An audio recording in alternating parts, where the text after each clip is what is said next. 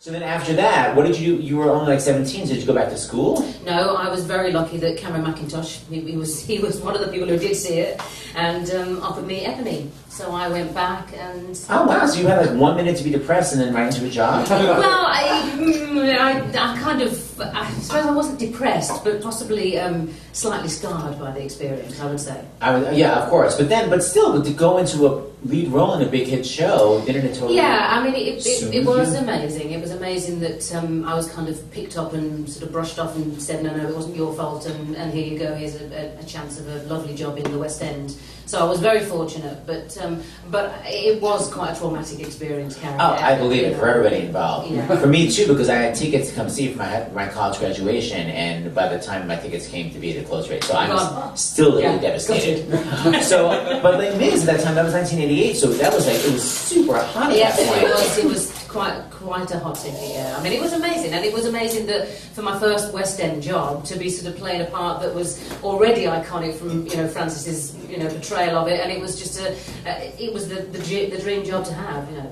I just saw Sarah Vargas because I went to see Phantom, and she was like, Linzi Hately was in Les Mis with me. I was like, oh, like Fantine to Eponine. She was Fantine. You were Madame Thenardier. Yeah, when did you become 70 years old? Well, it was quite an amusing thing, yeah. I mean, I sort of sticking the black teeth on the lines and all the rest of it.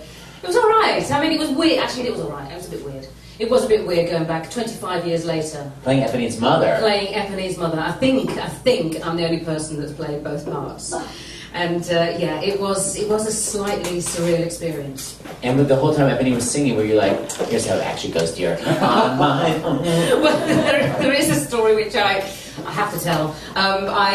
Basically, we were sort of in the dress rehearsals, and you can hear the show sort of being rehearsed on the tannoy, and I'm sort of sticking my lines under my black teeth, thinking, oh, this is what it's sort of come to after 25 years. And I was, my ear just kept listening to all the Eponine stuff, thinking how it was, and there's one bit where Eponine runs to the gate and goes, I'm going to scream, I'm going to warn a bit, and she screams, and I listened to the scream and thought, that's really, really weird. So the next day I went to the sound guys, I said, you don't mind me asking, is the Eponine scream still recorded? And he said, yeah, Linzi Hately. I've been screaming at Les Mis for the last 25 years. Wait a minute, but it was 2 years after it opened, so then all the time Eponine screams when they find out you, they're like, that's the perfect one? I had done Carrie.